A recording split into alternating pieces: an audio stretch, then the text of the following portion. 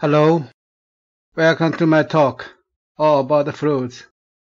This talk is the first part of the talk on boundary element method for wave structure interaction, with a focus on establishing the dynamic equation for the structure motion in waves. In this talk, I will make a comparison and a transformation between the dynamic equation of frequency domain and of time domain. Then a simple example of a cylinder structure is presented with the analysis result of the boundary element method, including added mass, damping coefficient, wave exciting force, the response amplitude operator, RAO, as well as the time series of the heave motions in an irregular wave based on solving the time domain equation and the transform from the frequency domain result.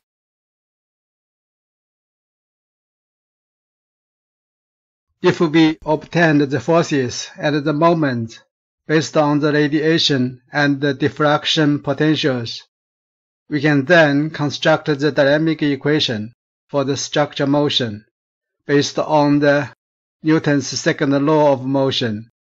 For translational motion, surge, sway, heave, and forward rotational motion, roll, pitch, and yaw respectively. If in a component form, we can write the dynamic equation as this. Here, the force Fi is the total hydrostatic and hydrodynamic forces, including hydrostatic forces Fs, the radiation forces Fr, and the wave exciting forces Fex. And the mass matrix is given as this. Here M is the mass of the structure. Ij is the moment of inertia of the structure, calculate as this. And the xg, yg, and zg are the coordinates of the center of gravity in the reference coordinates. In this slide, the first-order hydrostatic and hydrodynamic forces are summarized. More details can be seen in my talk on boundary element method for wave structure interaction, part 3. The hydrostatic forces are given as the net hydrostatic forces due to the structure motion away from its equilibrium state, as see this equation 1. Here, the subscript I equals to 1 to 6 corresponds to the 6 degrees freedom motion, and the non-zero hydrostatic restoring forces coefficient Cij are given as this. It should be noted some of the coefficient would vanish if the structure have symmetries about its axis. For instance, a vertical cylinder would be symmetric about the x-axis and about the y-axis. The radiation force are given as this in the equation 2 in terms of the added mass Aij and the damping coefficient Bij due to the wave radiation, defined as the real and the imaginary part of the radiation force component Fij. Here, it should be noted that in the radiation force, the parameter I here is the imaginary unit, while the subscript I indicates the motion modes equaling 1 to 6 here. The wave excitation is given based on the Husking relation in the equation 3. Here we can see that the wave excitation can be calculated if the radiation potentials are solved, while the scattering or diffraction potential may not be necessary to be solved, so for the reason of reducing computation effort. In the frequency domain, if we have complex amplitude Cj of the motion, then the velocity and the acceleration can be expressed as this. These expressions can be understood that the velocity has a phase difference of 90 degrees with regard to the motion, with the imaginary unit I here, while the acceleration has a 180 degrees phase difference with regard to the motion.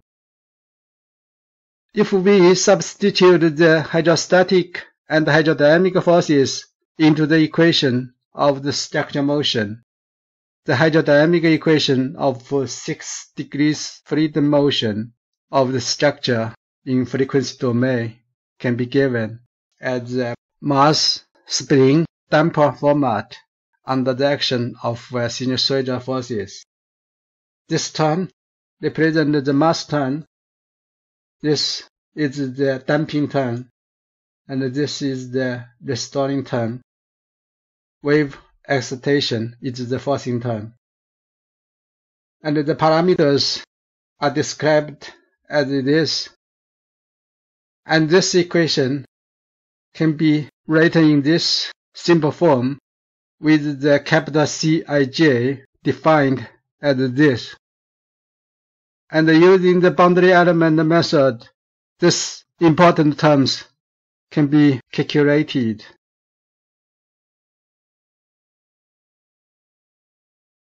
To solve the radiation potential and the diffraction potential, if it is needed, we can use the commercial boundary element method, such as the commercial software WAMIT, ANSYS Aqua, or use the open source NEMO, or the in-house BEM code. After solving the relevant potentials, we can calculate the forces acting on the structure, and then the dynamic equation for marine structure can be solved to obtain the motion amplitude Cj as this. To represent the result better, we normally use the response amplitude operator RAO, calculate as this. Here, A is the wave amplitude. That means the response amplitude operator is the motion amplitude in a unit wave. This response amplitude operator is a complex response, which would depend on the wave frequency omega and the wave incident angle beta. In this slide, the establishment of the frequency domain equation in a linear dynamic system is discussed. In the real world, the physical parameters are all time-dependent. For instance, under an action of a sinusoidal forces, the system response will be a sinusoidal response of the same frequency. Then the corresponding motion velocity and acceleration can be calculated as this.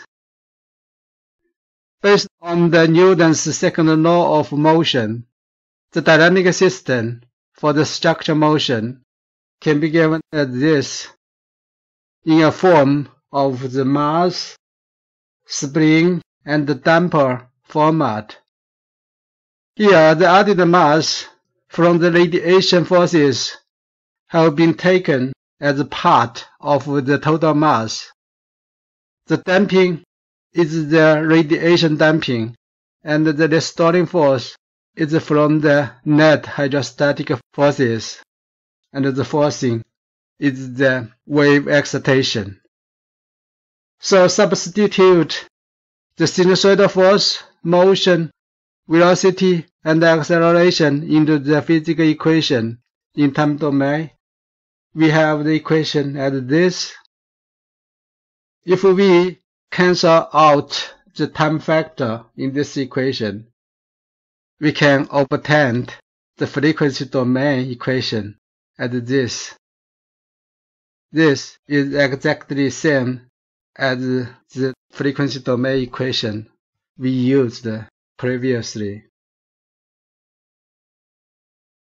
We have seen that the frequency domain equation is derived from the time domain equation. However, when we transfer the frequency domain equation back to time domain equation, we must be careful in doing so, since in the frequency domain equation for the floating structure, the hydrodynamic parameters Aij, Bij, and Fi are all frequency dependent. You will see the example later in this talk. For example, can we transfer the frequency domain equation directly into the time domain equation like this? The answer for this transform is yes and no. For yes, it is because this time domain equation is correct when the forcing Fi is sinusoidal for the linear dynamic system, and thus the whole dynamic system has a single frequency. Therefore, for this specific frequency, the hydrodynamic parameters Aij, Bij, and Fi can be correctly obtained. For no, it is because we may often need to examine different forcing, for instance, the nonlinear forcing, and this is the time domain equation used for. For a system of multi-frequencies, the hydrodynamic parameters Aij, Bij, and Fi cannot be given in a correct way. As such, we have to use the time domain equation as this. Here, Aij is the added mass at infinite frequency, while the impulse function Kij is the Fourier transform of the radiation damping coefficient, given as this. And in this time domain equation, the forcing term Fi can be any type of forcing.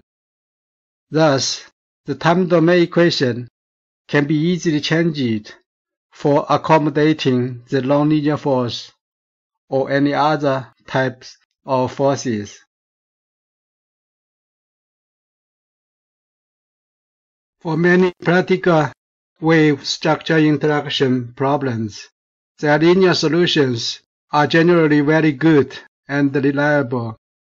That's why the boundary element method, for instance, WAMIT, ANSYS-Aqua, and some other BEM software packages have been regarded as the industry standard. For using the boundary element method for wave structure interaction, here the commercial code WAMIT is used as an example. Step 1. Panelize the wet surface of the structure into many panels as seen in the figure. You can specify whether the sources or doublets to be distributed on the surface. In most cases, sources are distributed, while the doublets are only used for some rare cases. For instance, the thin structure and both sides are wet. Step 2. Solving the Laplace equation for different potentials using the relevant boundary conditions to decide the strengths of the distributed singularities, sources, and the doublet. For achieving that, you need to specify the wave frequency, wave incident angle, and the water depth. Step 3. For calculating the forces and the moment acting on the structure, you need to specify the reference point, for instance, the center of the gravity. Step 4. For solving the structure motion based on the Newton's second law of motion, and then the response of the motion, RAO. You need to specify the mass matrix, center of gravity, and the motion mode, for instance, whether it is fixed or floating. In the next 2 slides, some results are given for a cylinder under the wave action. The cylinder has a radius of 3 meters and the draft 1.5 meters. See the figure. Its displacement is 42.41 cubic meters. We discretize the wet surface of the cylinder into the small panels. Here, the panels are very coarse for the purpose of illustration. For this specific structure, it had symmetry about x-axis and about y-axis. As such, the heave would be independent of other motions, and this can be seen from the restoring coefficient C34 and C35. Both are 0 since the symmetries about x-axis and y-axis. And the boundary element method would give the result as this. The added mass, you can see in the small frequencies, the added mass changes quite a lot, but it becomes a constant when omega is very large. Hence, we can say the added mass at the infinite frequency would not be 0. Radiation damping coefficient is given as this. It is 0 at both very high and low frequencies. It reaches the maximum at the certain frequency.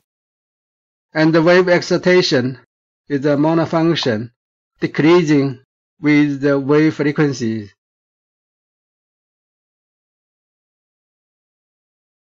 Here, the heave response, RAO, is given as this, and from the figure, we can see the resonance of the heave motion happens at the frequency 1.8 radians per second, corresponding to the wave period 3.49 seconds. At the resonance, the RAO is about 2.2.